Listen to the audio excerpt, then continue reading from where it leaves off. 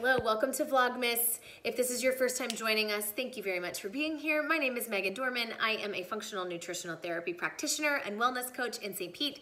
This is my lovely assistant and daughter, Avery, and tonight we are going to make for you perfect stovetop popcorn. If you only ever microwave it, you're missing out. Homemade is so much better for you and tasting, and I swear it's easy.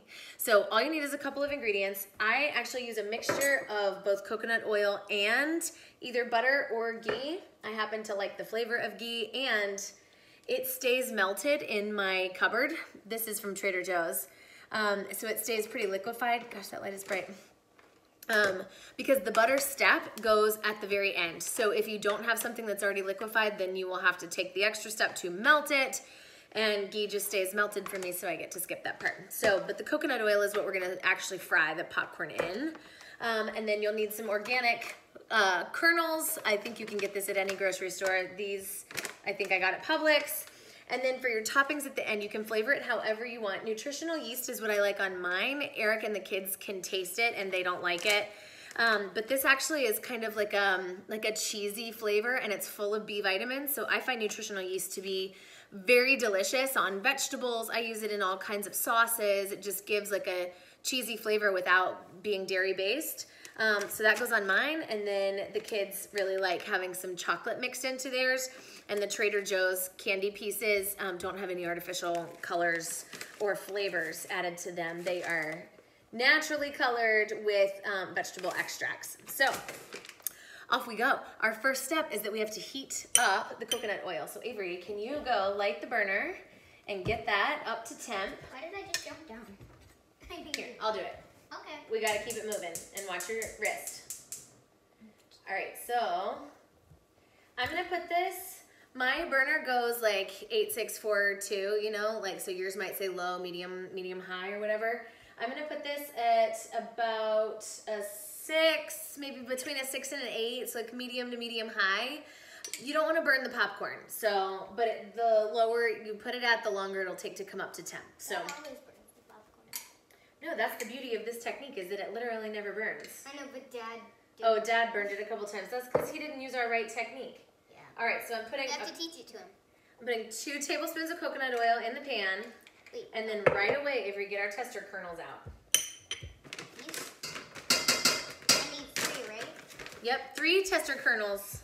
I got exactly 3. You put them in right away with the coconut oil. Can I put them in now? Yep, go for it. Ow. Oh. All right, 3 tester kernels go in with the coconut oil, and then we're just gonna let it sit there until it comes up to temp. And the way you will know it comes up to temp is when your tester kernels pop. And as soon as that happens, then we're gonna go ahead and add all the others.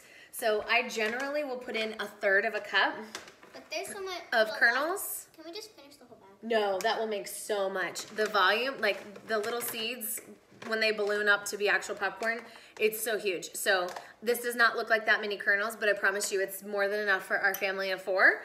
So you could do a 1/2 cup if you want, but we're gonna put in 1/3 of a cup of kernels.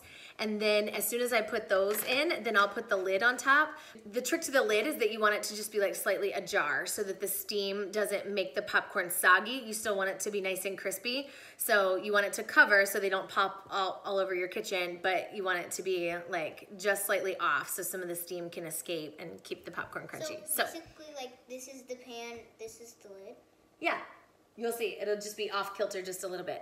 All right, so we're gonna see how long it takes for this to come up to temp for our 3 tester kernels to pop. Whoop. We got a popper. We got a popper. He ran. Whoop. Here's 2. There's our 3rd one. All right. All right, we're gonna put 1/3 of a cup in here now. You want to do it?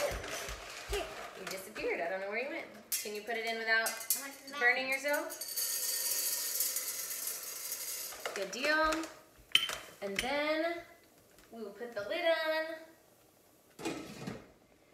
Shake it around to get all those kernels coated with the coconut oil.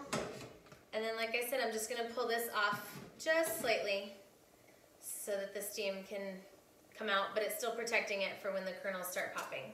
So here we go. Shake, señora. Shake, senora.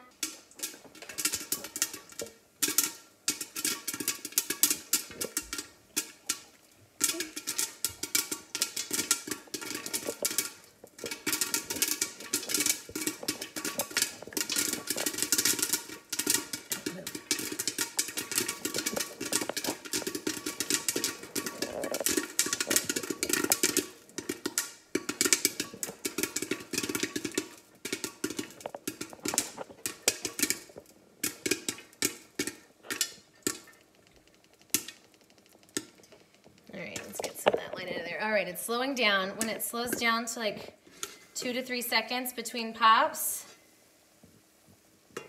that's when we're gonna pull it off the heat. 1, 1,000, 2, 1,000, 3, 1,000. All right, let's call that good. I'll turn the heat off,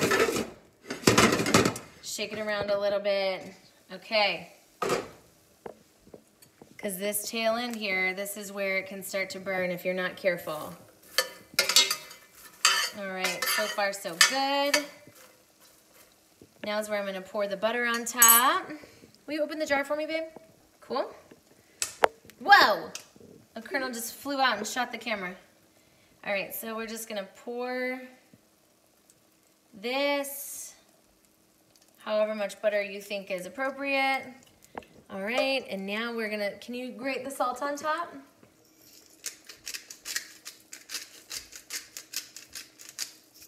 All right, we'll cinch I'm looking for the lid. the lid to the salt. It's around here somewhere. Yay, we found it. You dropped it again. Drop it again. All right, we'll rinse it off. Okay. All right.